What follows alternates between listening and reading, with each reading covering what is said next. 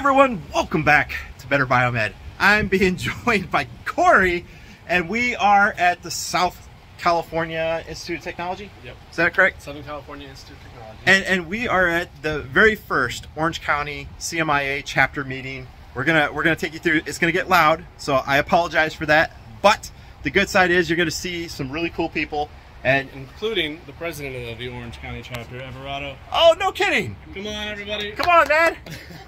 This is the president. There's so many people in there. Everardo. Justin. Pleasure to meet you. Oh my gosh, there's so many people in there. You've been on the calls with him. So that's why I figured let's come out, we'll get the intro. So anyway, one of the things that we are going to showcase is the fact that Corey is, he's really working on the program here to expand it. And we are gonna take a look through this building, which is amazing. We're gonna take a look at the various types of career services that they're gonna have here. So we're gonna have electrical, we got motors, we got robotics. This place has more stuff in one little footprint than I've seen anywhere else out of any other biomed or technical institute that I've toured, and you guys know I've been through a few of them. Let's go ahead, let's flip the camera around and let's take a tour of this building. We'll start on the first floor, then we'll go to the second floor. It's gonna get loud, but y'all gotta see, they have some history inside this building. All right, here we go, guys. California Medical Instrumentation Association, Orange County chapter. This is the first. You can hear they have one stairwell. It is loud up there, so guys. So some of the lights are gonna be off, and I'm gonna apologize for that, but that's okay because there's so much more stuff to see. There's gonna be a lot of student projects and stuff that you're gonna see, like this guy right here. That's crazy. That looks like a security robot. So one of the first things that we're gonna get off in is this is their electrical trade school.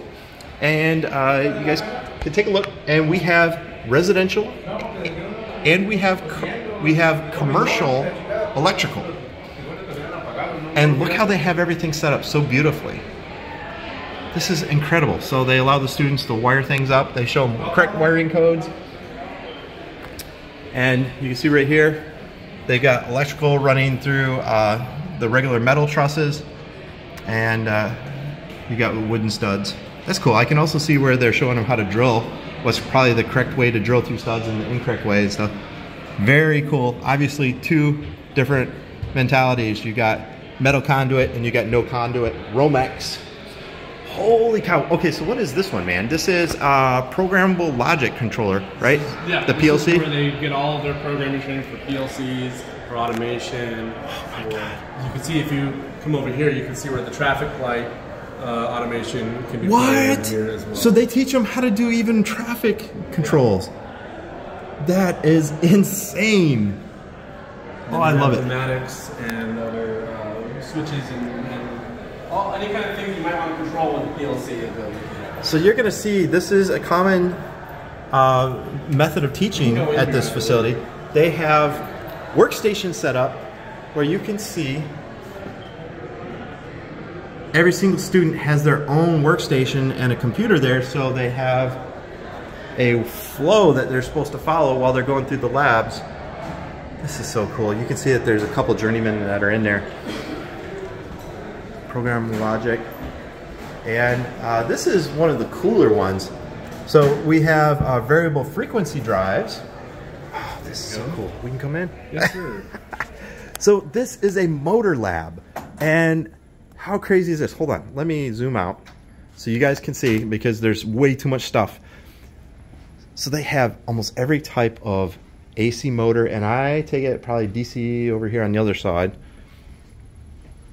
Take a look at all these different motors. And the cool thing is you can wire them up, you can actually hook them up, and you can run them, you can see the amount of current that you're pulling based on the different types of configurations. Very cool. Oh, look at that. Holy cows. These are like modules that they can pull out and put on the workbench. Yep. Oh, that's so cool. And that means you can set it here and you can actually hook it up. Man. Get everything wired, programmed. That's so cool. You guys can see my wife, Jenny. She's out there chilling. She's been so cool about this trip. I'm like nerding out here, and she's just allowing me to do the process. Look at this. I love dry erase boards and going through theory. You love theory too, man. Yep. You're an engineer by mentality as well. Yes, so sir. And I've found my love in anatomy and physiology of all things. Actually. Really? Oh yeah. You know, I've said on my channel many times that is the difference between a regular biomed and a great biomed. Because if you don't know the anatomy and physiology, then you don't really understand what the device does and why it does it. Exactly. And when, you know, you have users, nurses, physicians, they need a problem solved, and you might be able to find out a unique solution to that if you know how things work. You are absolutely correct, because if it's not a user error, you are also troubleshooting the patient. Oh yeah. Because sometimes things like arrhythmias, sometimes there is interference that happens, and it's actually the patient and either their anatomy or other medical devices like gastronomical pacemakers and stuff. Oh, look at this. Guys, this is so cool. This is so cool. Yeah. They've done a lot of work here. We have some really good, sharp engineers that come out of this school. Look at this. They have a small production process line here. So you see they got a feed belt. They have a suction apparatus which detects, usually probably from a photocell or a Hall effect sensor. So it's going to know its position. It will know what goes in each station. That is so cool. And look at that. There's a hole in it. You can see the pucks here. Yeah. Ah, so the hole is also to detect if there's something in the device. There we go. Oh, look at that. There you go. Production process engineering. So the pucks, it's actually simulating bottle caps. Yep. Okay, that makes sense. Oh, that's so cool. Yeah. Man, I could make so many videos from a laboratory like this. You're welcome to come visit anytime, Justin. We have some. They'd be like, "Who is that guy that's like over there?" Yeah. This is so cool. You're right. So we have the solar power systems here. Oh, is that what this is? Yeah. Oh, yeah. You can see they have the solar arrays on the wall. Very cool. This is one of the neatest rooms, guys. Look how much money they have invested into this facility. These are robotics labs. So this is the future. I mean, obviously, nobody can deny that. Many jobs will be replaced by robotics. So when people complain that, oh, jobs are going away, no, they're not. We're making new jobs, all right? Someone has to program these. That's right, and repair them and sell them. I mean, there's so many jobs being opened up through robotics. You might actually argue that there's more jobs because of the robotics than there was before. Yeah, it is. That is so cool. Yeah. So if we want, well, let me show you one more thing this way. Okay. Where you can see some I love some of the projects and stuff that we see. Yeah. You guys are going to see stuff like this absolutely everywhere. There's little student projects being set up. Yeah, so you our can see engineering students, they do a capstone. There's cases all over the place that have historical items in them. Like over here, there's bits of history.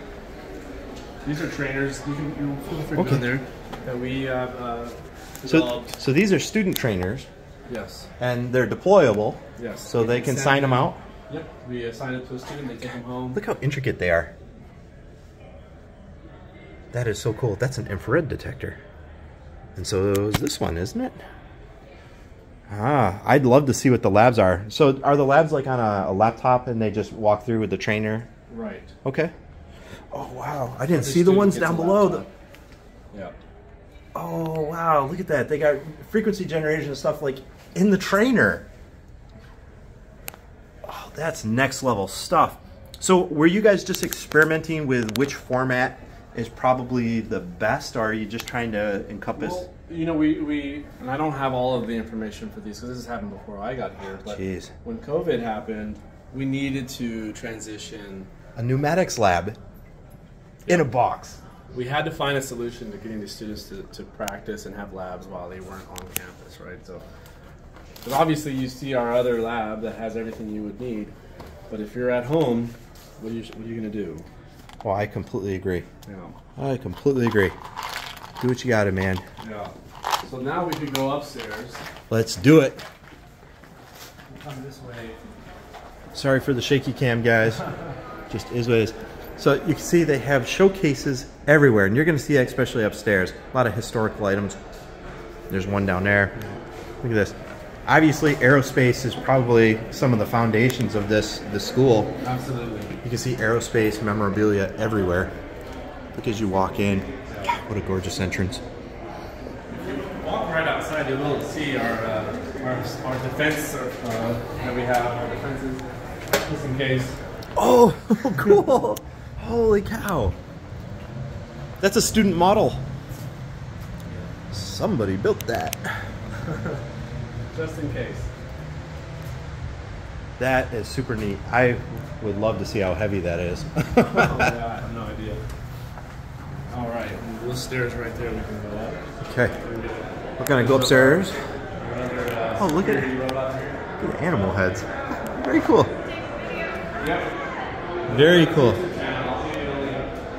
Very, very cool. This is our main entrance that we have here. And also, we have our security. And your Terminator. Yes, just in case. And it looks like it's motion activated, and it's going to do some things when people walk up. Okay, guys, like I said before, it's about to get loud. There are a lot of people upstairs, and people are still showing up. So this is a tremendous showing for a first meeting for a biomed chapter. Incredible. I love the local support. So, oh, gramophone right there. Nice. All right. Here we go. Now we're on the second floor. All right. This is the second floor, and Look at the biomed shop. everybody's behind us. Yeah, let's do it. So you more student projects up here. You're gonna see all these cabinets just full of cool stuff. Too bad I won't be able to show you guys everything. They're everywhere. So this is the biomed shop, and this is currently set up for their certificate program, right? Yes. And that's why, you know, it's a truncated program. So you're not going to see the quantity of equipment that you would see in a associate's or, you know, bachelor's program. Right. We will have a second lab when the associate's program starts later this year. Okay. Now this is for our diploma program, where we focus a lot on general biomed equipment, patient monitors, infusion pumps, vital signs, defibrillators, those kinds of things. Oh yeah. Yep. We need more equipment though. We still Of course. need more. In fact, there's people carrying up equipment just today. Oh, I love the Medi testers. Close to my heart. I know.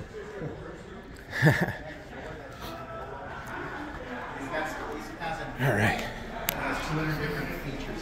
And out of the new one, Again, 500 more So it's better than more robots. Guys, I could spend hours here. Hours. That's insane. Oh, it's a robotic arm to assist with lifting underwater. Or for loads. Wow. Oh, night vision. That's like a Gen 1 or Gen 2 night vision. Right at the bottom. Holy cow. This is the quiet end. That's why I'm starting down here, guys. It's kind of quiet over here. We have a few student projects here.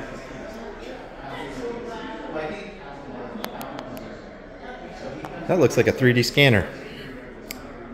Because it's got the turntable. You see that?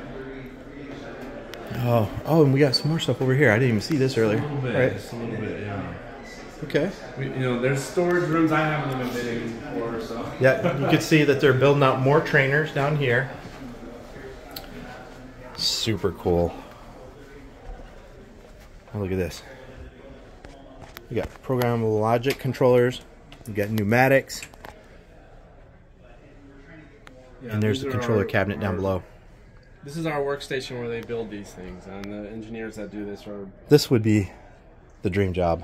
Yeah. Next to like a warehouse full of broken garbage, this would be my dream job, is building stuff for the future. Well, like I said, you're welcome anytime. There's a lot going on here that I don't even understand, honestly. So it's a really cool place to use. Man, like that. Okay. The chaos is this way. Yeah, the chaos is this way. Yeah. All right. Let's see.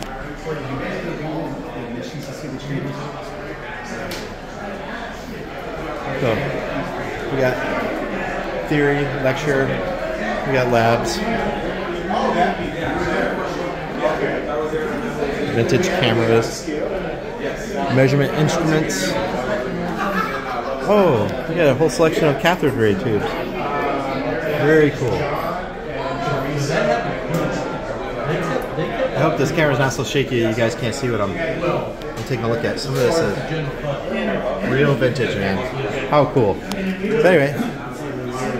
Oh. So this is where you teach like digital theory? One of the spaces that they Okay. maybe some basic DC, AC, and even digital electronics. Man, these trainers look very familiar. That looks like the trainers that they had in the military. Wouldn't be surprised. Oh, those things, man, I would love to get my hands on one of those. Okay, all right, you're going to see a lot of people out here. Sorry, guys. Sorry, guys. Okay, so we're just going to do a walkthrough. Again, sorry for the, see, there's a lot of people in this room. And there's many people down this way. Sorry, guys. All right, we've got more people over here. More people showing up. Hey, guys. So they got vendors that are setting up out here in the hallways. They're going to have plenty of food and stuff for people. Again, more cabinets full of cool stuff, man. Okay. Oh, it's getting quieter down here. When I was working at the hospitals, I see violins all the time. Excuse me, guys. I would see the violins. Okay. We got some more labs. So we do have an IT program here. Oh, that is IT. So they do networking, switches, all the different stuff. My camera can actually, it can focus quite well in here, so we're good. We do have certificate programs. We also have What's the deal with the monkeys? What? Those are animatronics, so that you can control them. Yep. We have the entire Cisco training program here, cybersecurity. Slightly creepy, guys. Slightly creepy. Kind of fun, though. Yeah. Look at this. This would be such a cool school to go to. Man, you guys have a whole host of robots. Probably the most robots I've ever seen in a school. Some of them we are still figuring out what to do with. Oh, yeah? Okay. And let's see, we got more labs. Oh, really? Oh, semiconductor lab. Yep. Oh, so cool. So cool.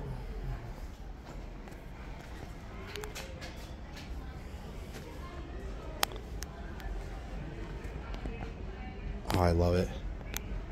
You guys can see the variety of test equipment on the back wall. Yeah. It's actually, you know, this place is actually really organized too. Yes. I mean, I dig it. Well, that was started over 30 years ago, and the person who started is an engineer through and through. Yeah. Yeah. It seems like everything kind of has a place. Okay.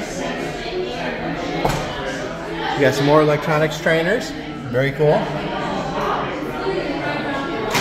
And we got more vintage things. I mean, it's like an actual museum, the amount of stuff that's here. So guys, I'm sorry, it's already a 20-minute long video, but if I were to stop at every single one of these cases and like even show you every single room, we would make this an hour-long video. Just trying to give you a quick run through. Anyway guys, I gotta get back to the CMIA meeting. This is obviously the #1 chapter meeting, and what's the next meeting? So usually they're every 2 months. Okay. But it might be more quarterly this time around. Okay. We got to talk to Everado. It's his first year as president, and he's already starting off with the banks. We're going to see what he's going to do after the rest of the year. That's awesome. I will continue to follow this group, and I'll broadcast their next date. And so if you're in the Orange County region, or anywhere in California in general, and you just want to take part of a bigger group, this seems like a very inclusive group. There's so many people here. There's student level all the way up to some of the industry leaders that have even retired years ago. They still showed up to show support for Orange County. So guys, this is excellent. Thanks for watching, guys. Thanks, Corey, for showing me around. And guys, stay tuned. I'll broadcast the next date for the CMIA meetings, all right?